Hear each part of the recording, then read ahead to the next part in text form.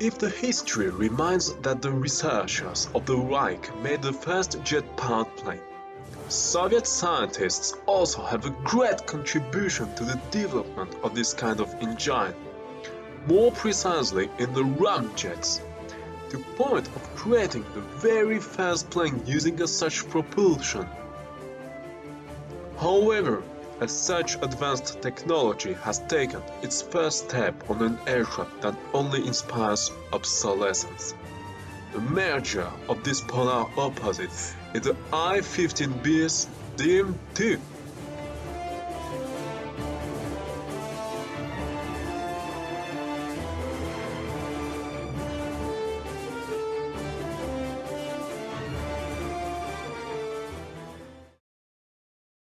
Thanks to the theories elaborated by Sergueï Borisovich, the Soviet Union created in 1931 the GIRD.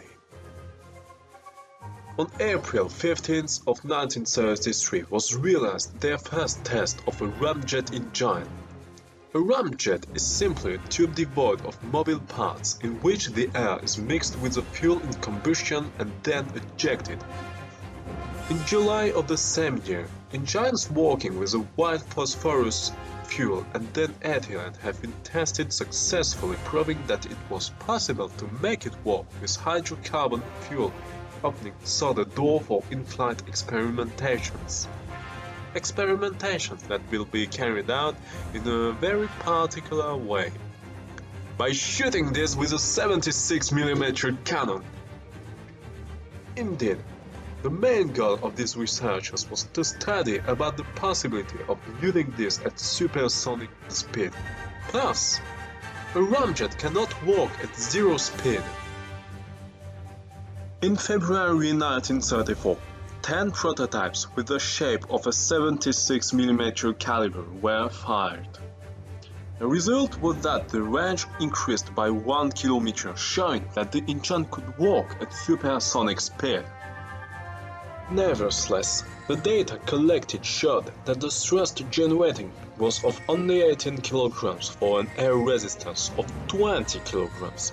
The engine was therefore not yet capable of generating a positive acceleration. A second and then a third series of tests were led in 1935, whose results were less encouraging. If the thrust generating reached 26 kg, it compensated only 60% of its own air resistance, which did not allow it to be used as an airplane thruster. It is then that Igor Merkulov distinguished himself by solving this problem. He determined that the ramjet worked according to the Brighton cycle, which means that if the power is increased, the temperature will also be increased, and so the size of the engine, which creates even more air resistance. He then had the idea of thinking in the opposite way by reducing the power to reduce friction with the air. On the basis of his work, a new prototype of ramjet intended to have a significantly higher thrust has been built in 1936.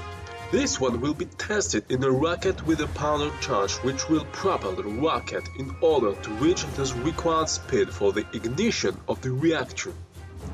Following this model, another rocket has been built, but now it had two lifts.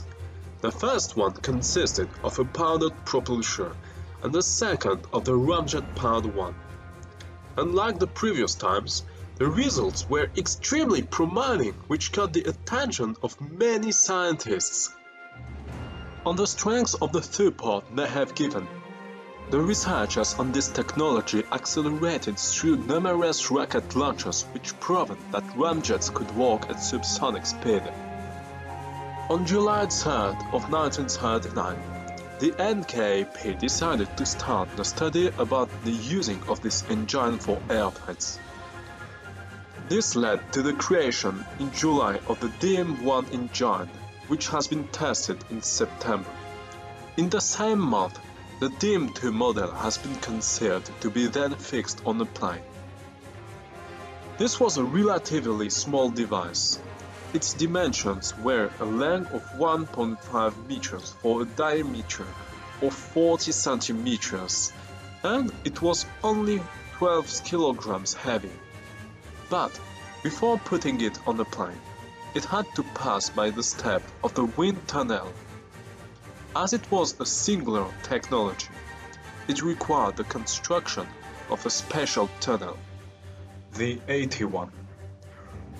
After excellent results, it was time to finally test the Ramjet on the plane. 2 DM-2s were fixed on the polycarbonate I-15bis in order to make of it a flying laboratory. Its tail and elevators were sheathed by a coating of duraluminum to give a protection against the heat generated by the engine.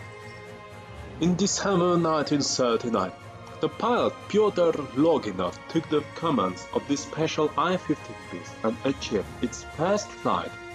But it cannot be considered as the first flight of a Ramjet-powered plane since during the 5 first flights, the 2 auxiliary engines were not in function in order to determine if the modifications affected the stability of the plane. It is only on January 25th of 1940 that the flight of a Ramjet-powered plane was accomplished for the first time in the history. The jet-powered biplane realized several turns over Moscow with its DM-2s at maximum power, whose flames were even longer than the plane itself, would have frightened the population so much that 5 fire brigades rushed in the airport where it landed. It realized 54 flights until summer 1940.